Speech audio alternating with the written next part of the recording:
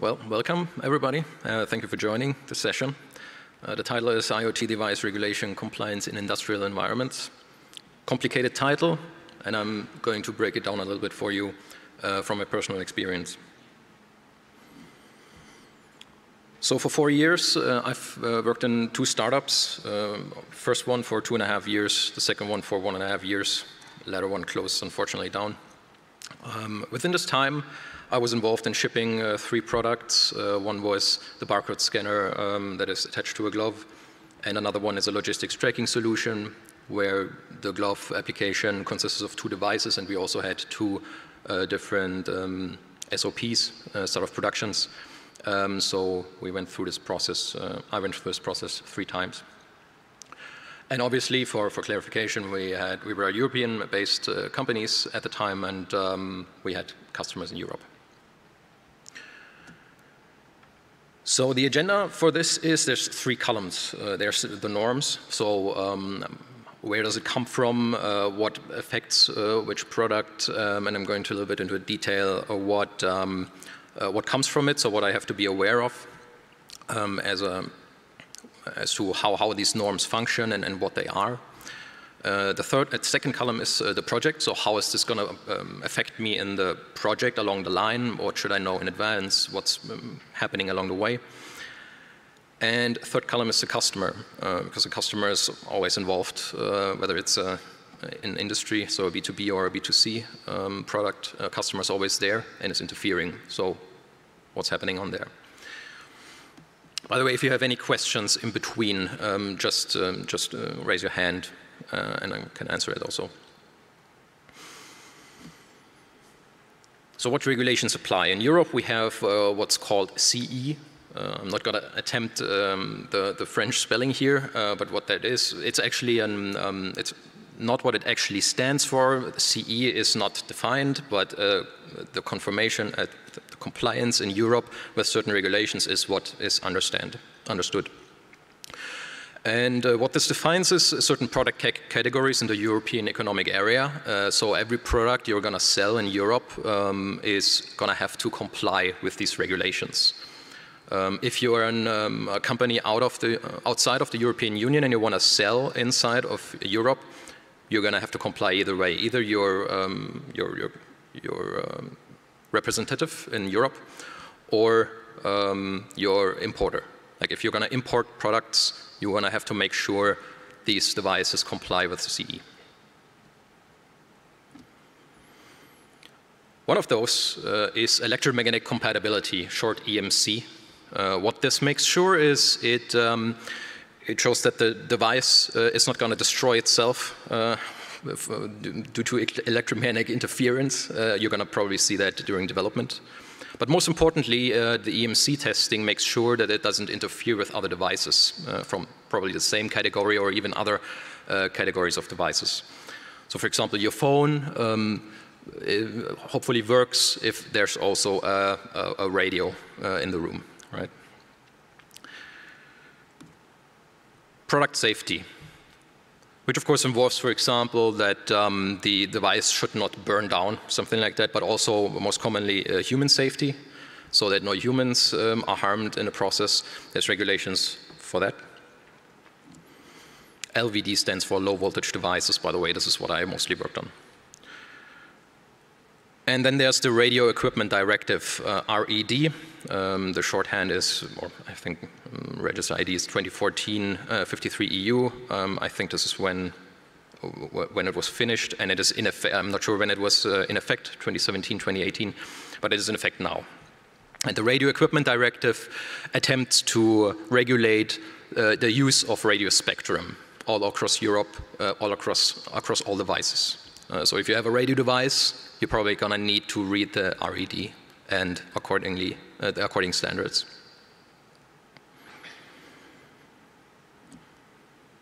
So for example, a Wi-Fi device will have to comply with these 4 norms: the electrical safety, the human safety, electromagnetic compatibility, and the radio standard.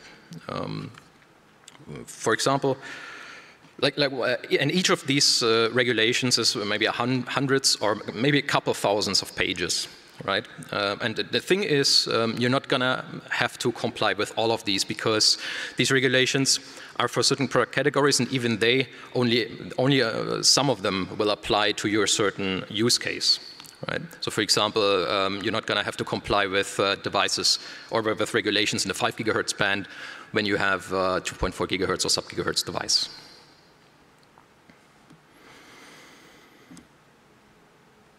Another norm that's there is called IP. It is regulating the intrusion of liquids and solids into a case of a device.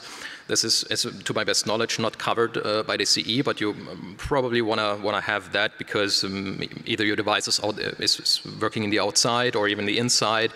In the industry, you sometimes have gaseous or dusty environments, or you have even an underwater sensor or something like that. So you want to make sure your device is actually safe of intrusion of liquids and solids. These testings are usually done in pressure chambers, for example, liquid tanks, water hoses, and it's really that, right? The IP declaration, the IP 5.4 or 6.7, what you see here as a number, is actually the first number defines the solid category, so the level of solid intrusion, and the second number is defining the level of liquid intrusion. And the higher the number, the smaller the particle or the higher the pressure before water goes into the device. Another one is the IK, where I think K stands for kinetic, which explains it's you're testing for impact onto the device.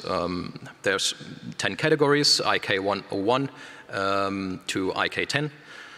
And basically what it means is the higher the number, the more energy you're going to hit your device. Right? So for example, if you have a sensor in an environment where there's forklifts around and there's serious consideration that these forklifts might drive into your sensors, then you probably want to have to test the IK regulation and think about, okay, how hard is this forklift maybe going to hit my device? And you want to test for it to make sure, to be able to explain to your customer, yes, my device is not going to break in your environment. Another one, rarer, but also there is explosive regulation. So for example, devices near flammable material, as I said, in chemical industries, for example, you want to have to comply with that. Why is that? Well, your device is a possible factor of risk in these environments, and you have to make sure that it is not that. These companies usually want to make sure that your device is able to sustain very high temperatures, or maybe even an example for sensors is that sensors have to be filled with some material so that there's actually no air inside the casing. So in case someone explodes around it, it doesn't make it worse. For example, if there's a battery device and a lithium battery starts fire, and this fire, because it's at such a high degree, it's gonna inflame much more worse things in the warehouse. So what you want to have to do there with these norms? Well, your obligation is to test for it and to develop for it, right? So you have to comply as a manufacturer, as a developer with these norms. There's no institute or something that does that for you and then says, yes, this guy is compliant with it. You have to do it. So it's your obligation to actually declare and label your devices accordingly. Like there's no institution that does it for you. So you're going to have to name the manufacturer, the device name, electrical information, serial number, disposal and environmental information on the case, readable. It has to be readable. It's not allowed, for example, to have a small barcode on there and all the information is encoded in there. No, it has to be a readable label. Funny thing is, there's actually no, it's not defined which font you're going to have to use or how the contrast of the colors have to be of the label, but there has to be one. So basically, common sense applies, and if your testing bureau says, yeah, okay, this label is not enough, you have to do better, or a regulation guy. Which brings me to another point. If you build a product and you're going to buy other things to build it, basically you want to get some components. For example, it starts with very simple things like a power outlet, for example, right? Or just a case, basically. And if you buy that outside of Europe, and even inside of Europe, you have to make sure that it is in compliance with CE. You have to get the documents from the manufacturer of the devices you buy before you sell your own product further in Europe. This leads to a lot more tasks that we, for example, didn't anticipate in the beginning. Like, yeah, you're going to buy all these things, but you actually need these documents if you're going to say you are CE compliant. You need these documents from your suppliers. And obviously, you need to retain all these documents, if I'm not mistaken, at least for 10 years. And after 10 years, when the product goes off market, to actually, because if there's an incident, you have to answer for it and show that you actually did the testing.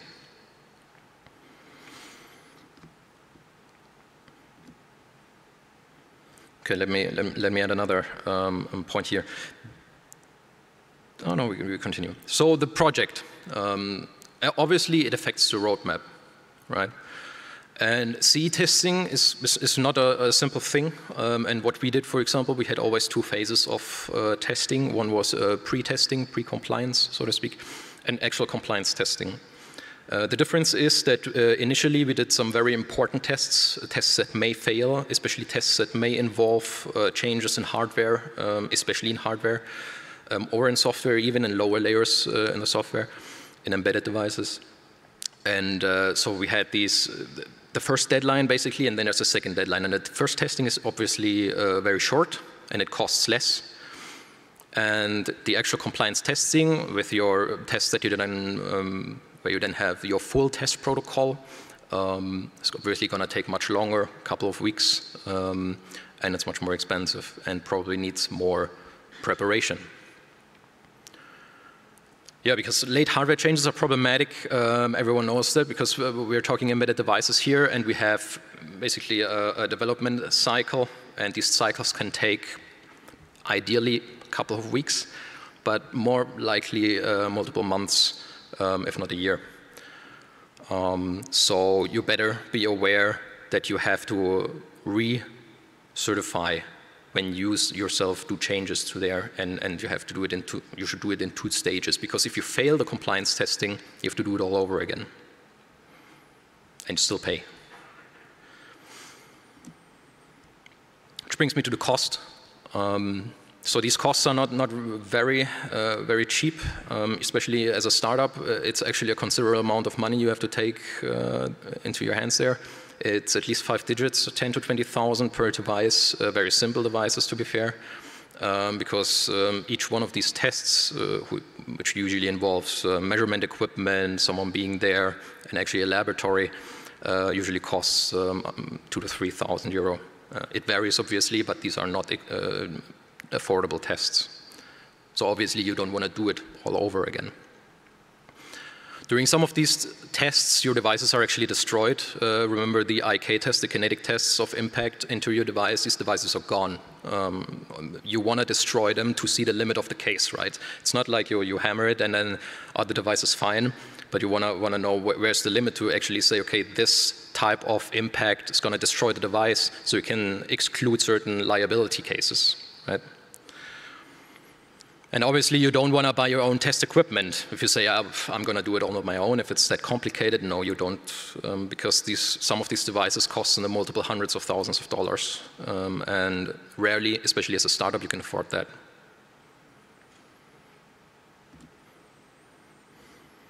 Manpower. So initially, in my first project, we severely underestimated the manpower that is necessary for compliance testing, especially preparation. In the second product, we did it a lot better. And what we did was we have to write manuals for the test lab, because these guys have to use your device, right?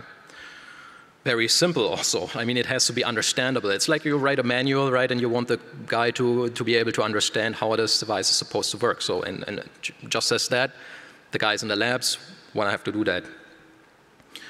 Writing your test code and documentation, because some of these tests will probably not be the same that you already have in your unit tests or end-of-line testing.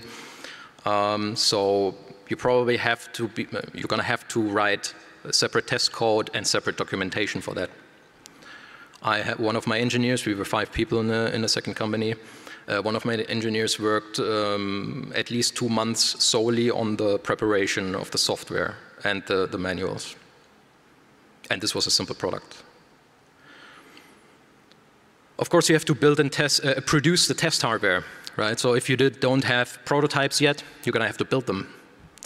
Either by hand, or if you have an embedded device, you're going to have a small test batch.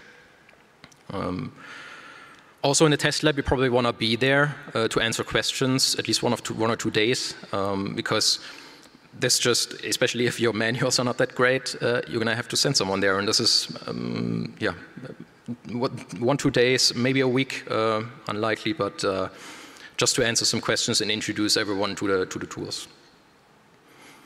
And obviously the coordination, because these labs are going to have their own test routines. They have their routines, and you want to talk to them how they want to see the information coming out of the device. What do they want? What information do they need? What's common for them? And this brings me to the tech. So maybe you need some accessible debug IOs that you didn't think of in the first place, because you need some information out of your device. Maybe you need to adapt your software architecture even, because your device is usually in low power and not used to continually output certain debug information. You're going to have mode switches, physical mode switches, for example. It made things very easy for us, for example, because with these physical mode switches connect to GPIOs on the hardware, we were able to just switch operating modes of the radio, for example, and that made things much easier for us in testing. Yeah, and this basically is external control tooling. The mode switches, on the other hand, or the control tools are one thing, the other one is the visualization. In testing, you usually have your test routines and your test requirements and the acceptance criteria. And these acceptance criteria are basically then visualized as red or green. So what you have to do is actually project or implement all these acceptance criteria into your software, whether it is the external control tooling or your embedded software on its own, because you're not going to have that in your application. Outputting at what power you're currently transmitting, for example, was not there in the debug output initially, or the data at all. Like, for example, just outputting the transmit-receive data on some debug console, yeah, was just not there.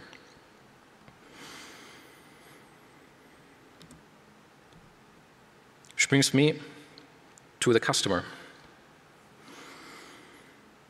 The customer, and this is actually very important, and we didn't see that in the beginning, it may require additional compliance. For example, for internal frequency band regulation, which completely threw us off the table, off the feet. It's like, okay, we have these standards, these requirements in the compliance standards, but here we have a customer who actually has their own regulation unit actually inside the company. It was a fairly large customer, to be fair, but still. So they didn't want to let us ship or roll out our product before we didn't comply with their own standards, and they actually had their own testing offices on site. Yeah, we were quite surprised by that. A specific example was that he wanted us to only transmit on one channel. It was a sub-gigahertz, in a sub-gigahertz band. So what you usually do there is frequency hopping. Because if you transmit a certain amount of data, you want to switch the channels, because one channel is heavily restricted in duty cycling, so in actual transmit time there. So you cannot send a lot of data on these channels usually. So what that means is you have to change your module and driver implementation. Right? This is very low-level stuff. You don't want to fiddle around there, especially not at the end of your development cycle when you don't want to change these types of things. So what problem leads that to? It means reduced transmit time. With one channel, we can only transmit so much data. Because in the regulation it says you can only transmit 0.1% of an hour or something like that, which leads to redevelopment of the actual implementation and retesting of the CE certification, or if you want to roll out also to other customers with this feature. If not, you can say, okay, we developed this feature for you, you do the testing, and that's it. But in general, it means another testing cycle because before you can roll out to this customer. And since it's low-level changes, it's probably not going to be a lot of fun, yeah, in general, not probably going to change your perspective on the roadmap a little bit.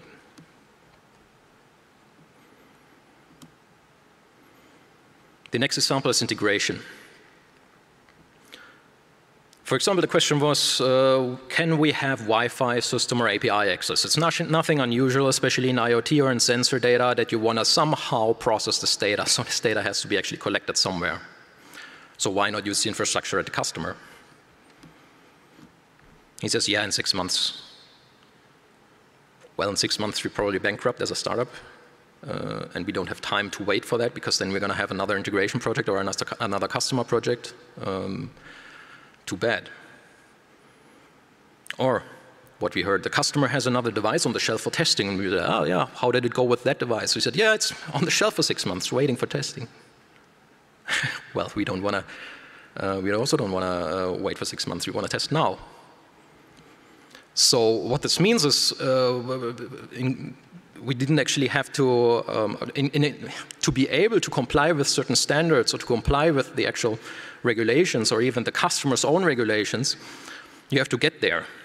You have to know what the customer wants and what the customer's timeline is. And this was actual kind of pioneering work at the time, because the customers were not used to these short development cycles and that we needed as a startup.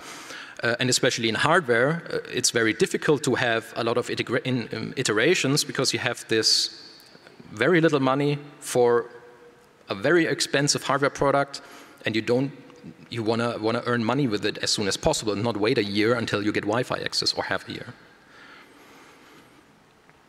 I mean, they have their provisioning processes, for example, for certificates or for Wi-Fi tokens, API access. Sometimes even one customer said, yeah, you want to collect this data. This data should go to the cloud. Well, no, this data doesn't leave the site. But with IoT, well, it says Internet of Things. You want to somehow process this data somewhere. You don't want to get dependent on this one customer, because this ends in just tailoring your product completely to the customer, right? To one customer, assuming you have multiple customers, for example, and a bigger market. Can we use Bluetooth? 2.4 gigahertz. Now its frequencies overlap with Wi-Fi. And obviously, it was also not very fun, because they also regulated their own Wi-Fi bands. They separated the Wi-Fi for different devices, for different areas across the manufacturing site. And it was completely regulated, just as the single band in a sub-gigahertz. It was, to me, it was crazy. So there were all these standards and these things I could see that were in the open, but once you talk to the customer, that suddenly there's these multiple additional requirements you have to fulfill that come on top of this whole compliance topic.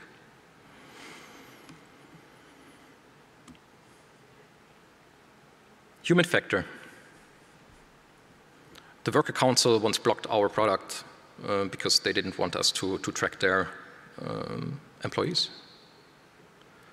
What I want to say with this is, if you want to build a product and you want to be compliant with certain standards, it's not only about technical aspects, but it's all, in this case, let's say, about human rights. This was an actual problem, and it delayed the project for, I think, another 1 or 2 months. The innovation department blocks your product because you were too innovative and that idea didn't come from them. Actually happened. Worker blocks your product. Because we have an industry product, we're usually talking to sales representatives, to managers, to team leads. But who's actually using our product? Maybe they didn't even see our product, and they say, no, it doesn't work, it's annoying, and he just doesn't use it, right? Because generally it's maybe can be his choice to use it or not. So what I want to say with this is to get everyone on board, involve as many key roles as possible. It's not enough to just talk to the sales representative, especially if it goes in the direction of regulation, whether it be technical or, as we saw, about regulation within the company. Do not rely on one person to know everything. For the Wi-Fi guy, for example, there's a separate department, and until you know the name of this guy, there may pass 1 or 2 weeks until you get actual information on why IT complains about interference between Bluetooth and Wi-Fi, for example. That takes time. Which brings me to my conclusion.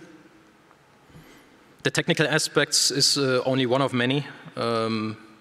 There's the self-declaration, so you cannot rely on someone else to do the testing for you and then say you are compliant. I mean, of course, you can externalize the testing, but still you have to declare you are CE compliant. The cost and time of product availability is heavily affected along everywhere, so basically it's widening a bit the picture here to not only, let's not only focus on CE compliance, but actually it goes to the customer. It widens the view a bit to the product view. The customer's industry testing. And the product design is most definitely affected by compliance. For example, if the X testing, for example, you cannot use an empty case. If there's a battery inside, you want to have to fill it. Quality assurance is more important than ever, especially as a startup. You will focus more on the important things that bring money. But compliance with regulations is exactly the opposite, right? You have to be very accurate with everything. You have to test everything because eventually you are liable, is what it means. So this brings quality assurance to the table very early in the product cycle. Which basically means compliance testing is a separate project, right? In the first startup, as I said, we didn't have all these points in mind, but and everything on the way there surprised us: the customer, the regulations themselves, the implementation into the software there. It is an actual separate project. In the second company, we managed to plan for that in advance, and we were able to still have a product within 1 year that is fully CE certified. And yeah, this is my conclusion. So thank you for your attention. Are there any questions? Yes, when I have the microphone.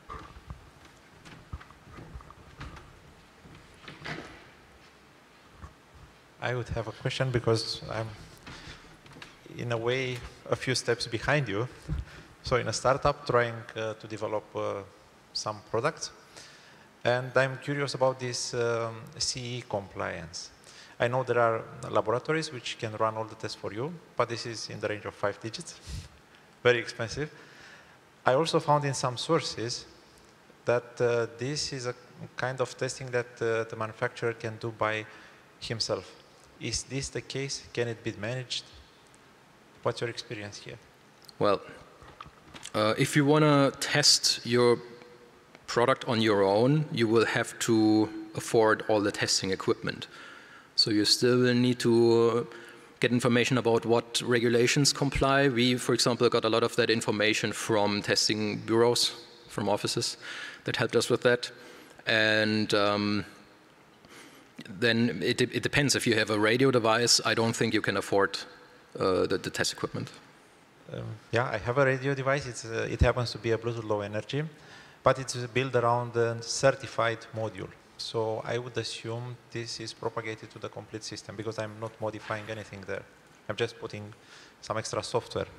Yeah, so we also had the case where we questioned ourselves, should we use a pre-certified module? And what I heard, at least, or what we decided to still test on our own, because Apparently, it is not enough to buy a pre-certified module to be able to declare it, especially if it's that heavily integrated into the hardware.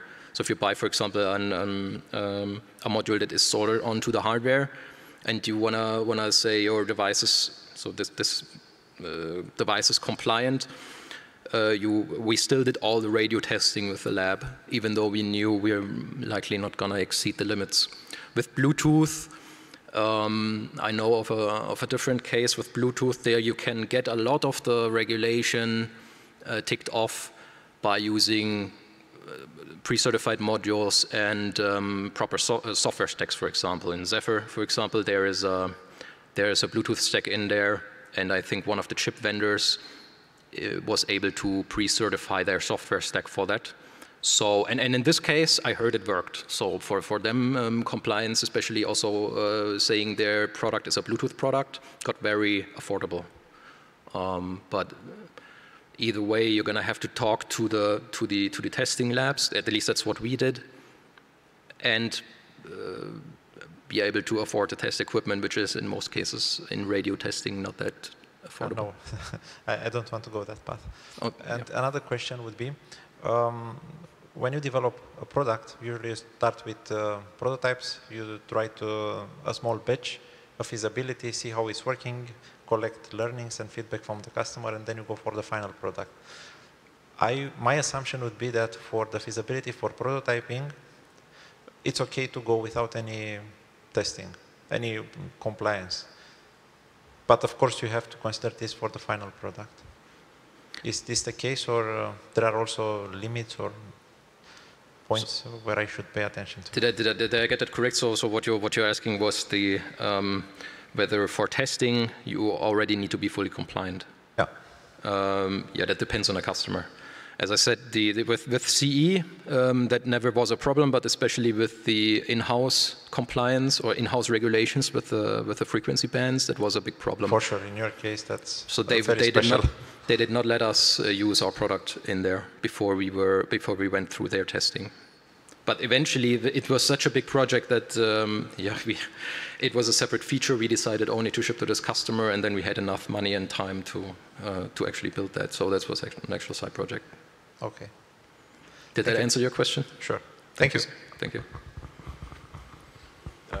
So what happens if you are not CE compliant? Can you talk about the liability side of things? If you do take a product to market, which is if you're something that you overlook, or if you're not even CE approved, what happens? Do you know about the liability? What are the consequences? What is the worst case? So the worst case, I think, is if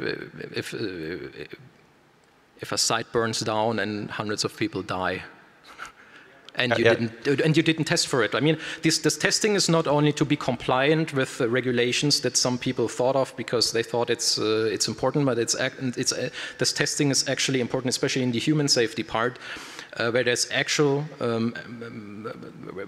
situations or tests that show your device is not harmful for the environment, right? So and what happens if you're not CE compliant? Well, not sure if someone can sue you. I think it's still possible to sell the product, but I'm not sure if some institution from the EU is going to call you or something. I don't know about that. But I'm seeing it more from the personal responsibility perspective, where you actually want to make sure your product doesn't harm anyone. And this is basically all that's for. The tests are in my opinion, very important, especially those regarding human safety, and you want to do them regardless of your opinion or or your goal, whether to be CE compliant or not. But still, as far as I know, and the regulation says is that all products have to be compliant with these standards, and sooner or later someone is probably going to ask you to do the testing. Thank you. Welcome.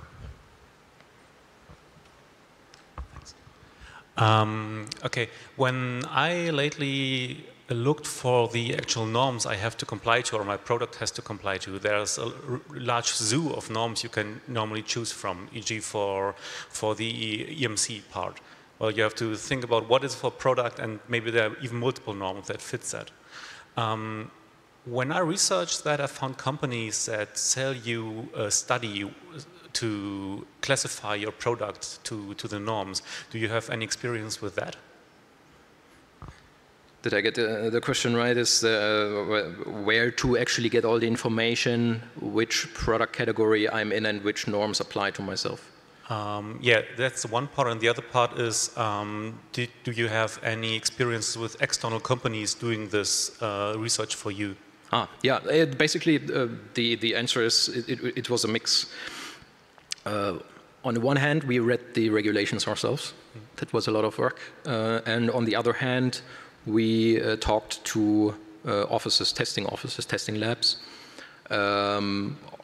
You're probably also going to get different offers from different labs. What happens is usually the first time you talk to them, you explain to them what your product is, and they're already gonna say, okay, this is probably what you want to test or not. I mean, still, it's your obligation to tell them what to test.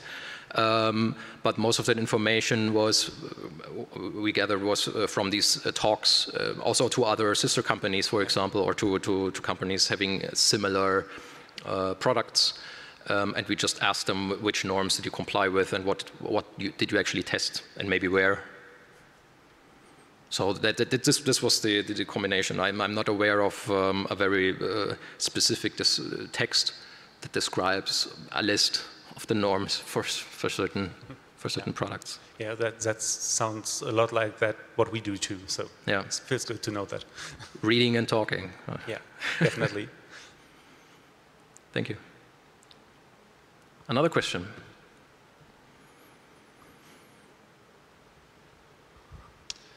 Have you done any UL testing as sort of for taking a product that's been CE tested and then apply it to the US market with underwriters labs doing the similar? There are, did I get the question right? What was the question? It's a question, what applies from CE to the US market, so to FCC? Yeah, taking an existing product that you already have CE. Yeah, that's from a development and preparation point of view, it's probably a lot of things overlap from the functionality that's necessary in the hardware and software.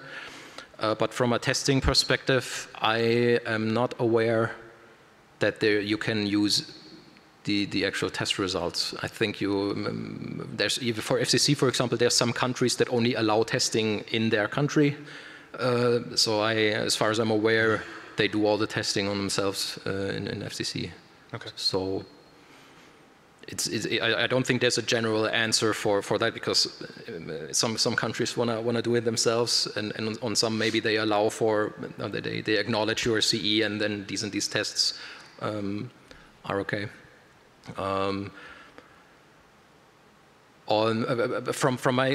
So I worked on the CE testing, and what they always said is they encourage us to test everything. So, and I would assume that a similar thing applies to the FCC, or if you have an FCC product and import it to the CE market.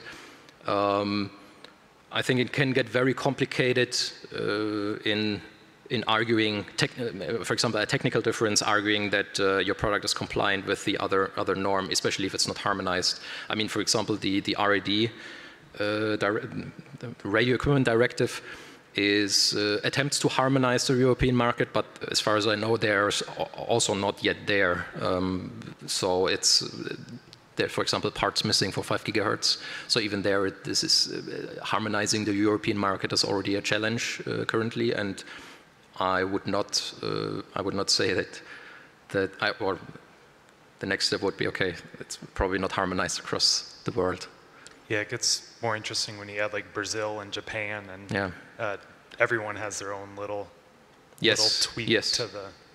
So I briefly worked on a project in the railway industry, and it's the same. They went through certifications in every single of the countries. There's nothing that you can really reuse, especially in the compliance declaration.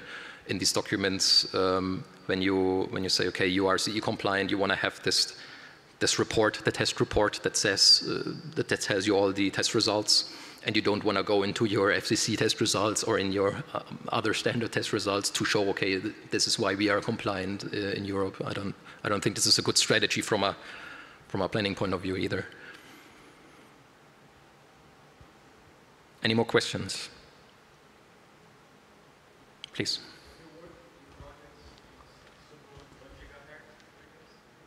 What was the industry?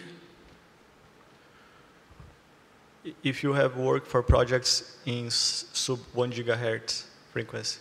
Sub 1 gigahertz, yes. Yeah? Yes. So the GLOVE project, we were in the ISM band 868 megahertz. And this is what the example was, basically with the hopping, where the customer wanted us to only use one channel, and this was in the ISM band in a sub-gigahertz. You developed the frequency hopping algorithm? No, we actually, that was actually the pain of all it. We bought a pre-certified, or they declared it's certified in the CE market, and we had, it led to a lot of collaboration between us and the radio manufacturer to actually get this feature done, and yeah, it was a lot of work. That's why maybe I'm biased because of that, and saying, okay, this is a lot of work and there's a lot of unknowns, especially with these customer-specific regulations. But I mean, the ISM band in itself is unlicensed, so everyone can use it. So that's probably why they are very prohibitive there too, as in the 2.4 gigahertz example. Thank you. Thank you. Any more questions? Well, then I thank you for joining the session and enjoy the conference. Thank you so much.